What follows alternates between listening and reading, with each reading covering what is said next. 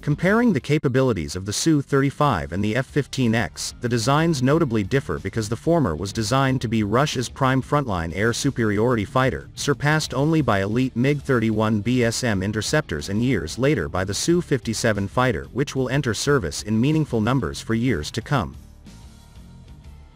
While the F-15X is set to be acquired in large numbers, with 114 planned, these are primarily intended to support larger fleets of F-35 and F-22 stealth fighters and upcoming 6th-generation jets which will replace the Raptor, such as the penetrating counter-air fighter and air dominance fighter. Nevertheless, with Russia proliferating the Su-35, acquiring it in large numbers, and the F-15X itself potentially set to be sold abroad, the possibility remains that the two aircraft could go head-to-head despite their different roles, reported MilitaryWatchMagazine.com.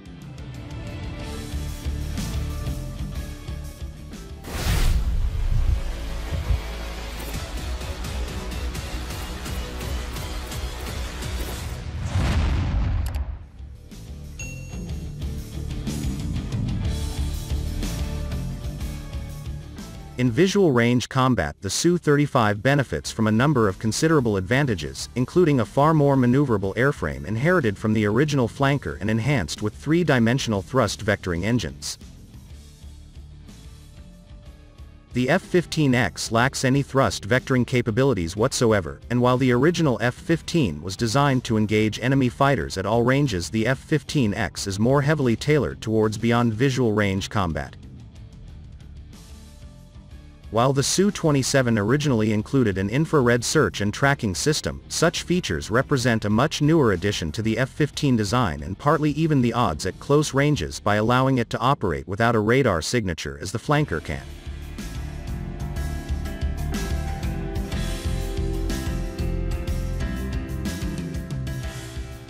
In beyond visual range combat, the Su-35 benefits from superior situational awareness due to its multiple sensors and ability to detect targets in a far wider arc, where the Eagle, much like the Raptor, has its field of vision more restricted.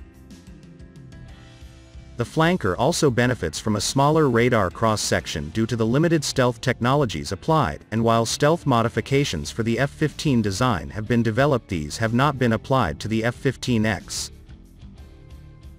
The F-15X benefits from a far larger payload of missiles, with its 22 AIM-120D missiles having 180 km ranges. The platform is also a leading candidate to deploy the upcoming AIM-260 air-to-air missile, although this missile is still in early development stages.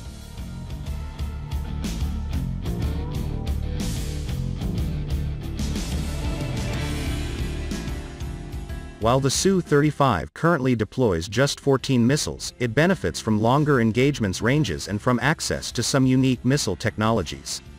The platform's R-27 and R-77 missiles remain considerably less capable than the newer AIM-120D, but fighters can also deploy longer-ranged R-37M, which have a hypersonic speed of Mach 6, which reduces an adversary's response time and a range of 400 kilometers.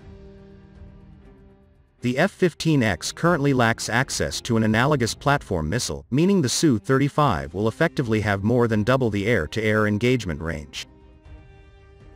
The Su-35 is also set to deploy the new K-77 missile, which has a 197 km range and unique active phased array antenna guidance systems that make it extremely difficult to evade even for highly maneuverable fighters operating near the limits of its range. Other beyond visual range munitions are currently in the works and will likely enter service around the same time as the AIM-260.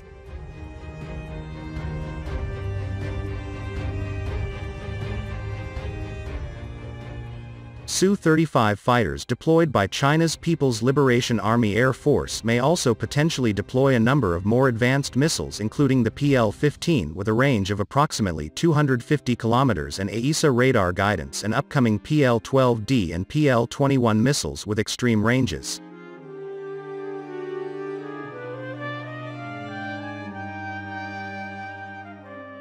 The Su-35's high maneuverability notably allows it to partially compensate for its lower missile payload, and provides it with significantly greater survivability at range due to its better ability to evade enemy missiles through complex maneuvers. The F-15X will need to rely more heavily on electronic warfare systems to neutralize threats and could be particularly vulnerable to advanced missile types such as the K-77 and R-37M.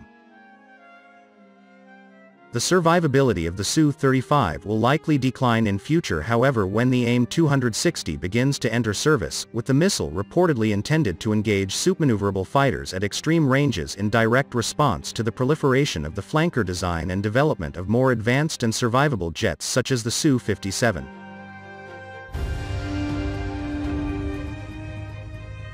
As both the flanker and the Eagle have comparable speeds and altitudes, kinetic energy imparted onto missiles by both fighters is likely to be similar.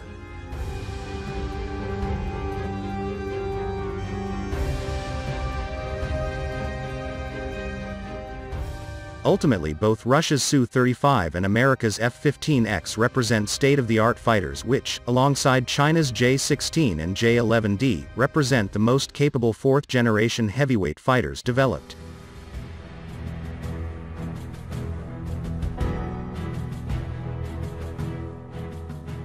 Although less capable than their more costly and stealthier counterparts the Su-57 and F-22, the two designs are set to remain viable beyond the 2050s and are considerably superior to their predecessors which entered service during the Cold War.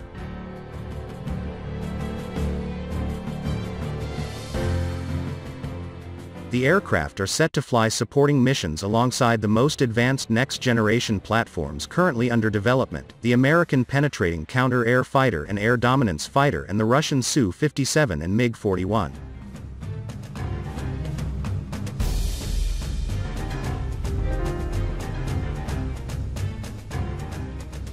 The balance of power in the skies is more likely to be decided by these more advanced upcoming aircraft which integrate sixth-generation technologies.